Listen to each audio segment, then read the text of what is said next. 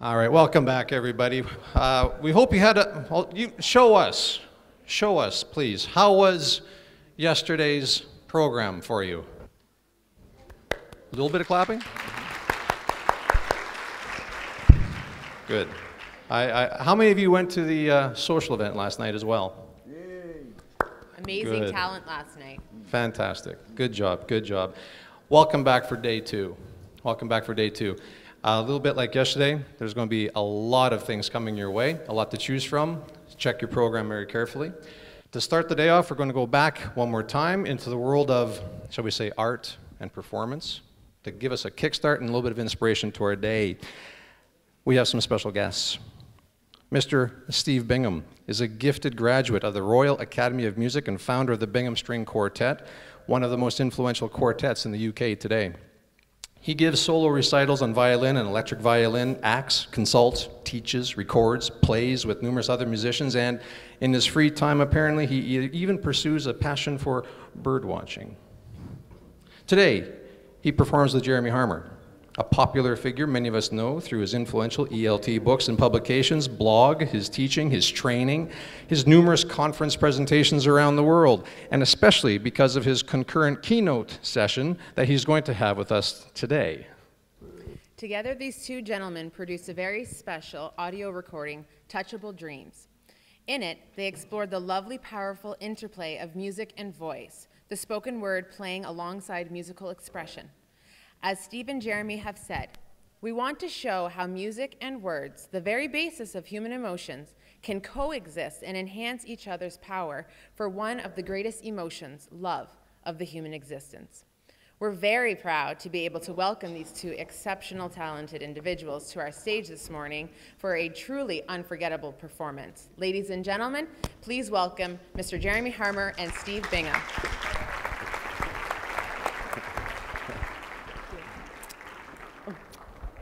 Good morning, everyone. I hope you're feeling all right. Many of you will be familiar with the 3 Toy Story movies. Have you seen Toy Story? About this interplay between kids and their toys and love and so on and so forth. But this is not a new theme, because actually in a book called The Velveteen Rabbit, published in 1922, Marjorie Williams wrote a story of incredibly similar kind in which she discusses the magic world of childhood and toys. And we're going to start with a little piece from The Velveteen Rabbit, which we've called Being Real.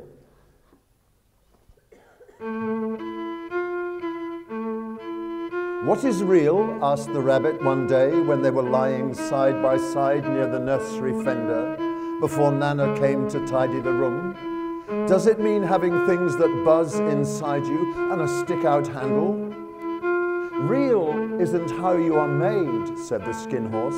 It's a thing that happens to you. When a child loves you for a long, long time, not just to play with, but really loves you, then you become real.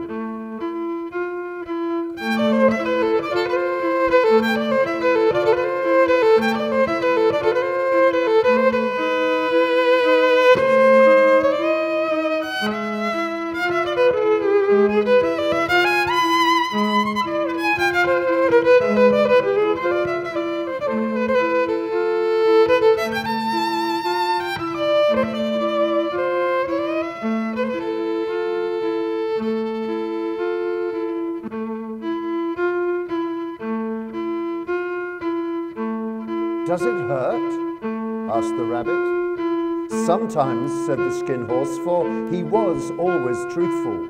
When you are real, you don't mind being hurt.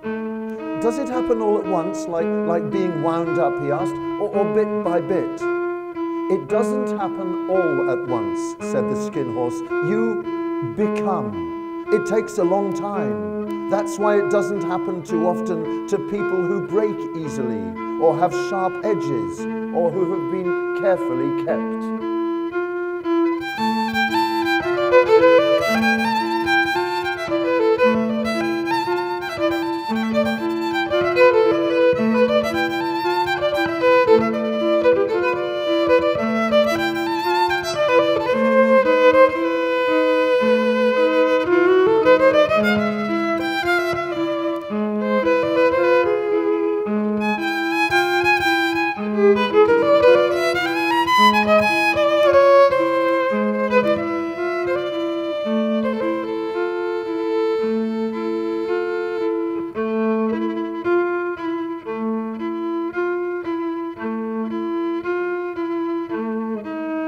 Generally, by the time you are real, most of your hair has been loved off, and your eyes drop out, and you get loose in the joints and very shabby. But these things don't matter at all, because once you are real, you can't be ugly, except to people who don't understand.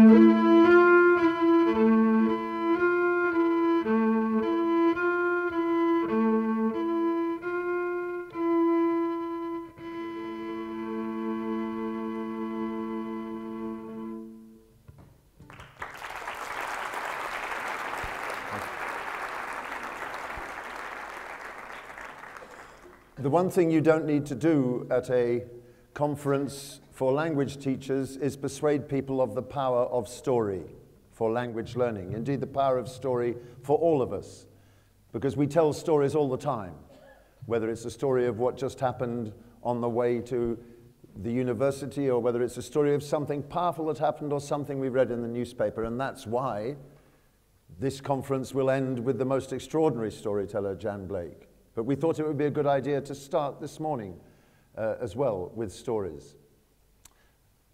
The combination of music and story and music and words, as you kindly said in your introduction, is something that the two of us have been working on for a long time.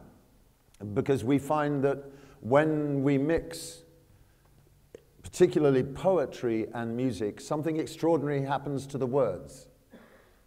And something extraordinary happens to the music as well, so that the music sometimes seems to play with the meaning of the words, and the meaning of the words kind of color the music. And of course, everybody knows this. You're familiar with the kind of experiment you can do where you show people a scene from a movie, and you can change the meaning of the scene completely just by changing the music. Of course, people have always realized this. There are works of, in the classical music repertoire where people mix narration and music. And what we're going to do next is precisely one of these kinds. I was in Peru about 2 years ago, and I went to listen to a teacher talking about storytelling, and she was trying to make a difference between stories that teachers tell extempore, improvised, and ones that they read. And she happened to read one of my favorite children's stories ever. It's called Ferdinand the Bull. Ferdinand the Bull is about bullfighting in Spain. Now, as I'm sure you're all familiar here with what bullfighting is like, let me just tell you that the art of bullfighting involves a bull being sent into the bull ring and people cheering, and ladies and gentlemen. And first of all come the banderilleros, and it's their job to stick the bull and make it bleed, to make it angry. And when they've done their job, the picadores come along on their horses with big lances, and they go like this to make the bull angry and upset, till when the matador comes along, the very smart matador comes along with his red cape. The bull is enraged, but also weakened by this terrible event. And finally, the matador picks up his sword and he plunges it into the neck of the bull, and if he gets it in the right place, the bull falls to its death on the bloodied sand. Of course, in Spain, bullfighting is now controversial, and some parts of Spain are trying to ban bullfighting. This story, having given you that cheerful introduction, is written by a British composer called Alan Ridout, and it's called Ferdinand the Bull.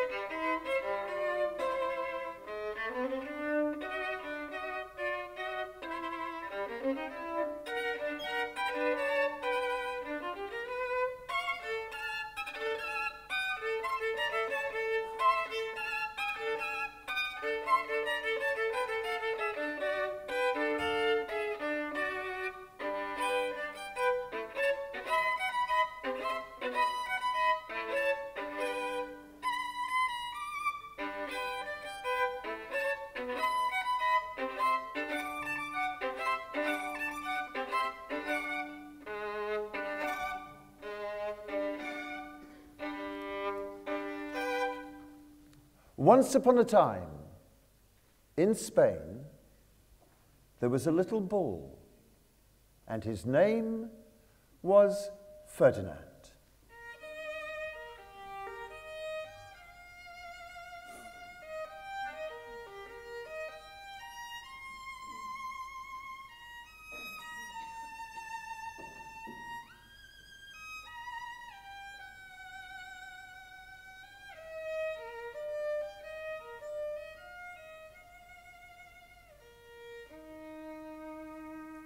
All the other little bulls he lived with would run and jump and butt their heads together.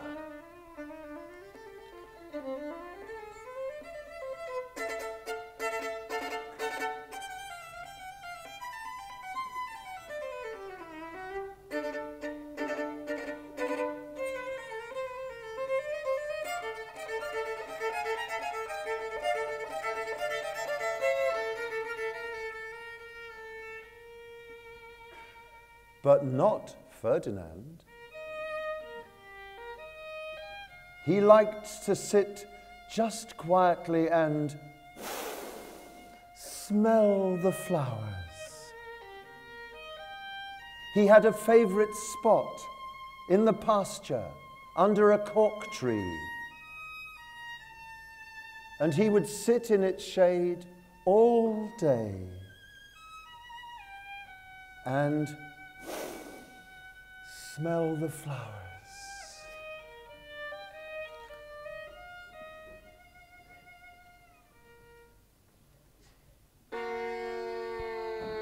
Sometimes his mother, who was a cow, would worry about him. Why don't you run and play with the other little bulls and skip and butt your head, she would say.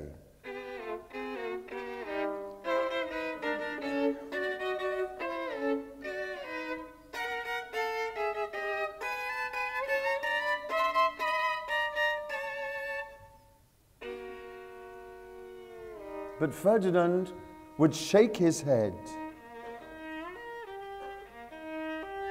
I like it better where I can just sit just quietly and smell the flowers. And because his mother was very understanding, even though she was a cow, she let him sit there and be happy.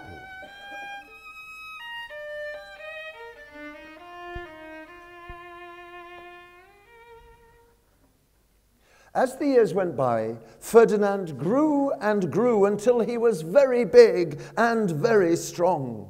All the other bulls who had grown up with him in the same pasture would fight each other all day. They would butt each other and stick each other with their horns, because what they wanted most of all was to be picked to fight in the bullfights in Madrid.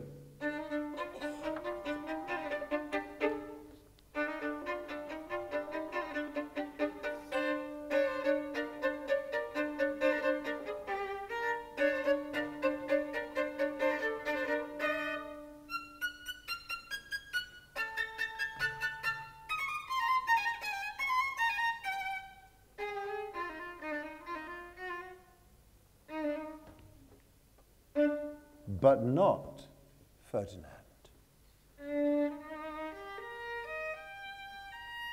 He still liked to sit just quietly under the cork tree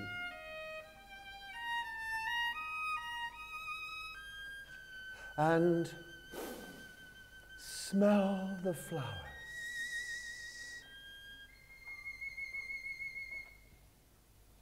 One day, 5 men came in funny hats to pick the biggest, fastest, roughest bull to fight in the bullfights in Madrid.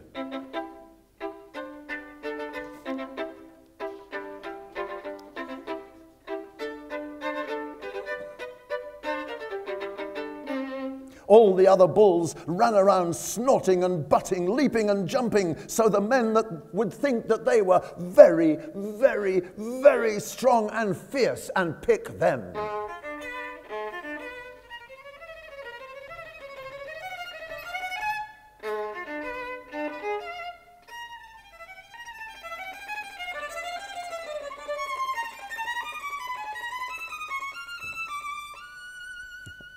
Ferdinand knew they wouldn't pick him, so he didn't care. He just went to his favorite cork tree to sit down. He didn't look where he was sitting. And instead of sitting on the nice grass in the shade, he sat on a bumblebee. Well, if you were a bumblebee and a bull sat on you, what would you do? Wow, did it hurt? Ferdinand jumped up with a snort. He ran around puffing and snorting, butting and pawing the ground as if he was mad.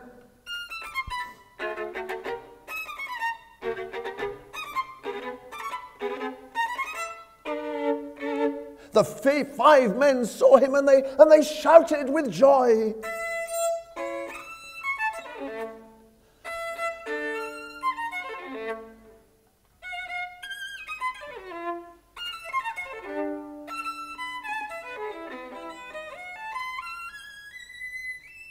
Here was the largest and fiercest bull of all, just the one for the bullfights in Madrid.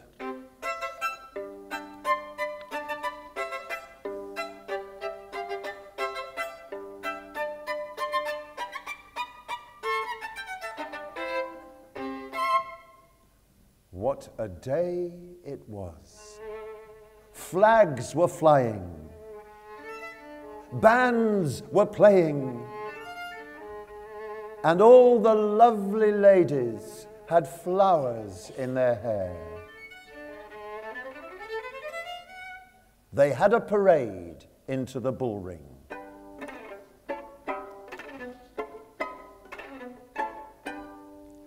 First came the banderilleros.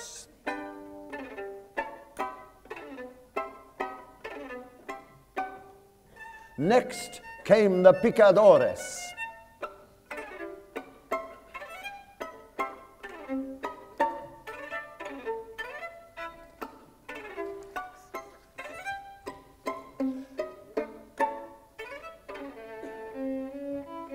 Next came the matador, the proudest of them all.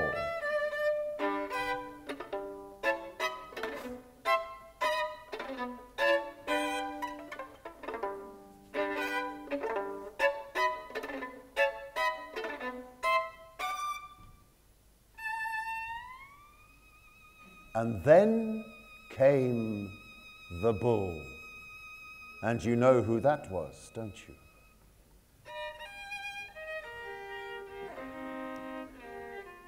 Ferdinand went to the middle of the bull ring. And everyone thought he was going to fight fiercely and butt and stick his horns around. But not Ferdinand. When he saw the flowers in all the lovely ladies' hair, he just sat down and smelled. He wouldn't fight, no matter what they did. He just sat and smelled. And the banderilleros were angry. And the picadores were angry. And the matador was so angry he couldn't show off. He cried.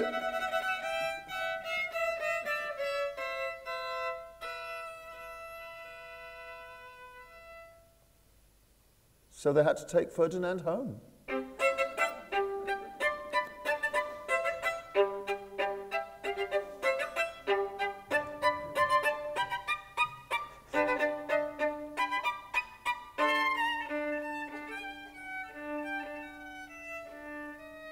And he is sitting there still, under his favorite cork tree, smelling the flowers just quietly. He is very happy.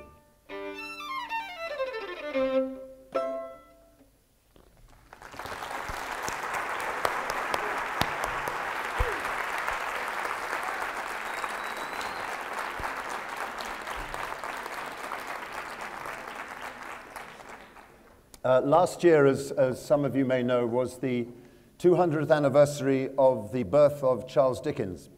And so the British Council in London asked Steve and myself if we would put together a show to celebrate this fact. And what we did was to find extracts from some of Charles Dickens's books, which we were able to combine with music and sound effects and so on.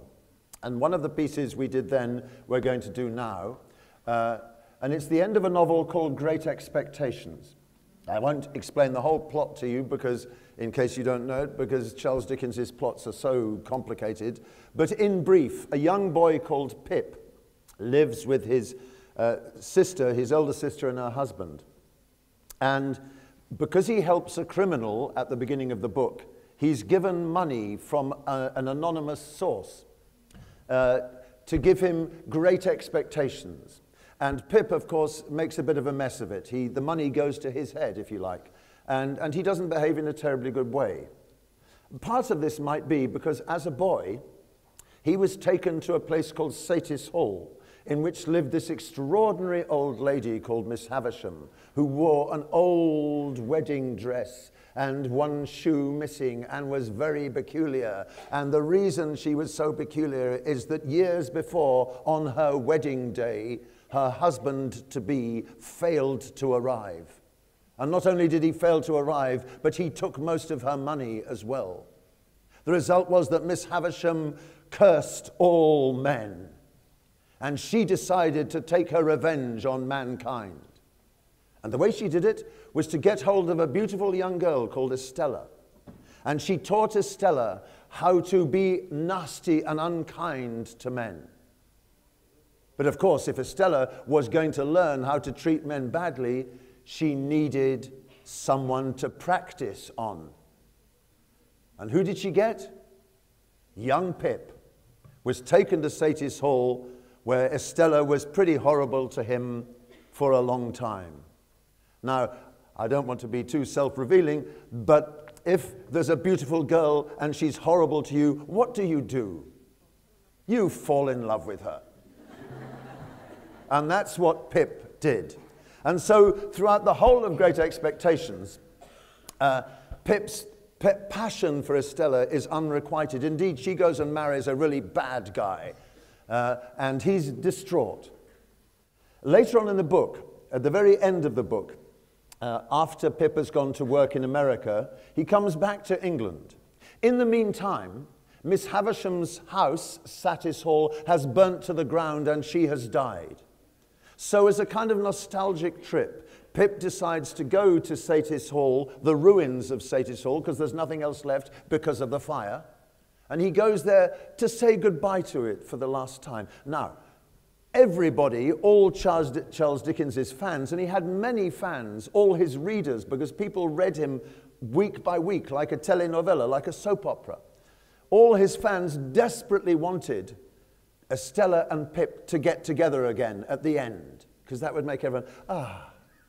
But actually what he wrote was a scene in which they see each other in the street and they just go and walk away. His friends said, "You can't do that, Charles. You've got to do something better." And so he wrote this ending instead.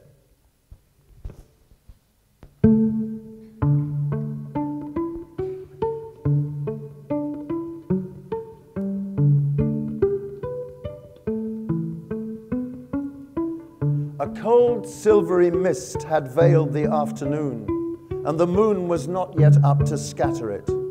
But the stars were shining beyond the mist, and the moon was coming, and the evening was not dark.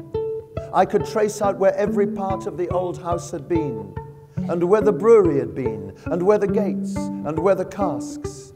I had done so, and was looking along the desolate garden walk when I beheld a solitary figure in it. The figure showed itself aware of me as I advanced. It had been moving towards me, but it stood still. As I drew nearer, I saw it to be the figure of a woman. As I drew nearer yet, it was about to turn away when it stopped and let me come up to it. Then it faltered as if much surprised and uttered my name. And I cried out, "Estella! I am greatly changed. I wonder you know me." The freshness of her beauty was indeed gone, but its indescribable majesty and its indescribable charm remained. Those attractions in it I had seen before. What I had never seen before was the saddened, softened light of the once proud eyes. What I had never felt before was the friendly touch of the once insensible hand.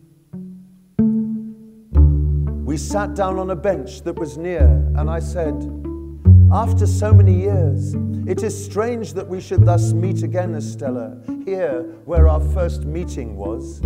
Do you often come back?" "I have never been here since."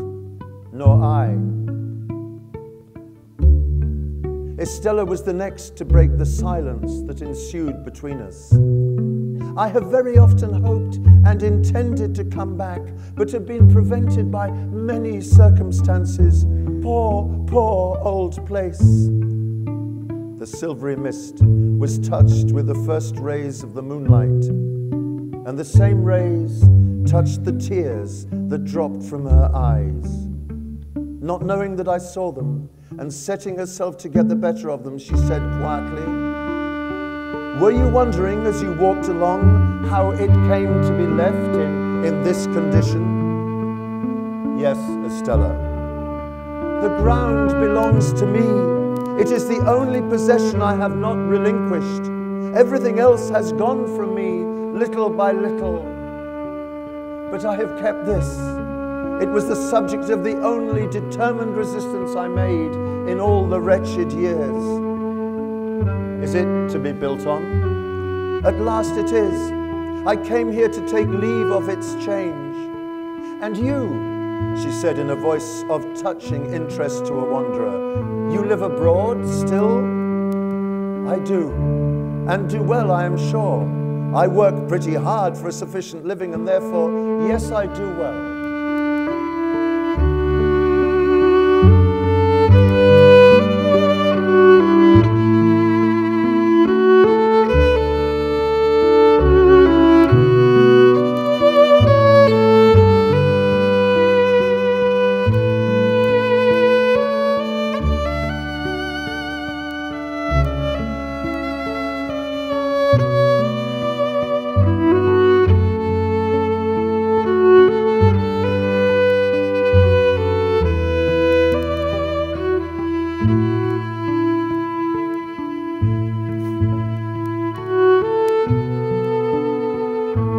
"I have often thought of you," said Estella. "Have you?" "Of late, very often. There was a long, hard time when I kept far from me the remembrance of what I had thrown away, when I was quite ignorant of its worth. But I have given it a place in my heart." "You have always held your place in my heart," I answered. And we were silent again until she spoke. "I little thought," said Estella, "that I should take leave of you in taking leave of this spot. I am very glad to do so." "Glad to part again, Estella? To me, parting is a painful thing. To me, the remembrance of our last parting has been ever mournful and painful." "But you said to me," said Estella very earnestly, "God bless you, God forgive you.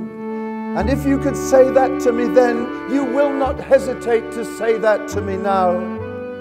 I have been bent and broken, but I hope into a better shape. Be as considerate and good to me as you were, and tell me we are friends." "We are friends," said I, rising and bending over her as she rose from the bench. And we'll continue friends apart, said Estella. I took her hand in mine, and we went out of the ruined place. And as the morning mists had risen long ago when I first left the forge, so the evening mists were rising now. And in all the broad expanse of tranquil light they showed to me, I saw no shadow of another parting from her.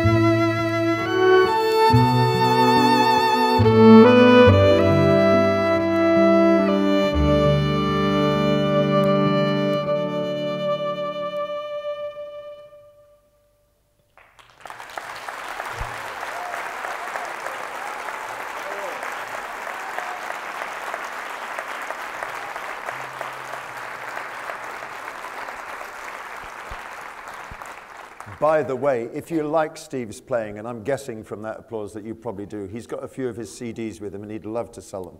I just thought I'd tell you that.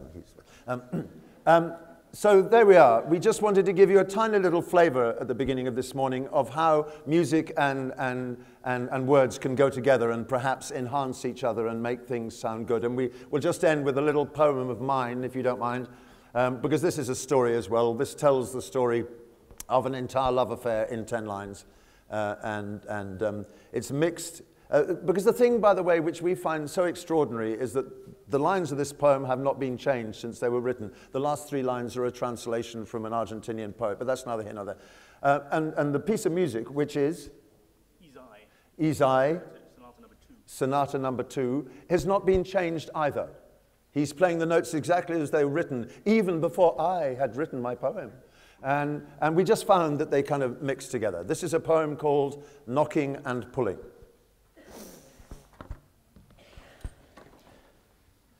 I knock on the door.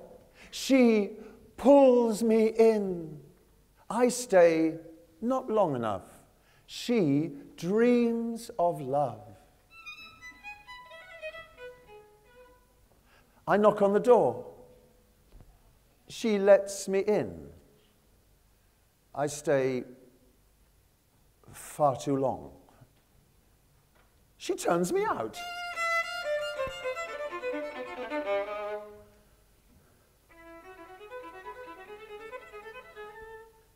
I knock on the door. Again, she allows me in reluctantly. I walk in far too far. She turns me out.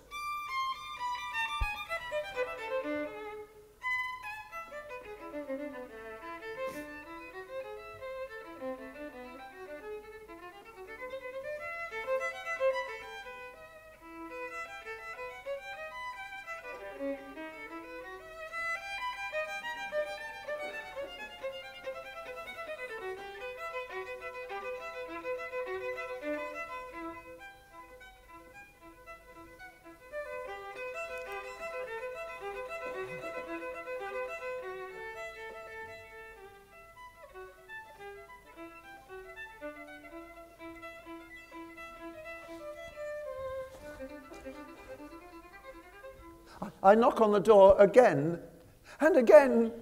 She denies me entry. I stumble in, push past her. She turns me out. Again, she turns me out.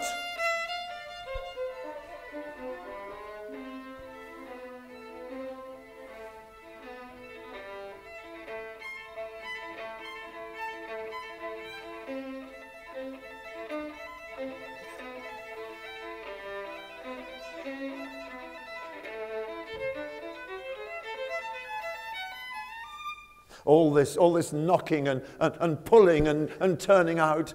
Hey, carpenter, make me a coffin. A small coffin of perfumed wood. Our dream just died.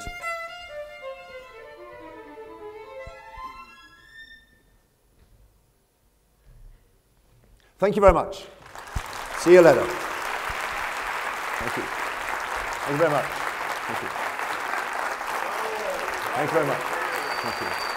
Thank you.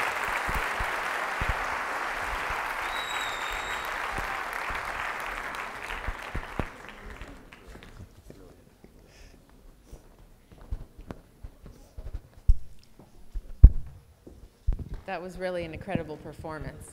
Jeremy and Steve, thank you very much for that inspirational start with our day. We had big romance yesterday morning, right? We had big romance. Is that the microphone? Yep. Yeah, they're good. There we are. Are we okay? I was just saying, we had this big collective romantic sigh to start our day yesterday, and today all the men in the audience are thinking, yep, been there. Yep. Mean woman, fall in love. That's how it goes. If you watch the Twitter feed, by the way, you'll see a lot of the wonderful comments progressing through the feed.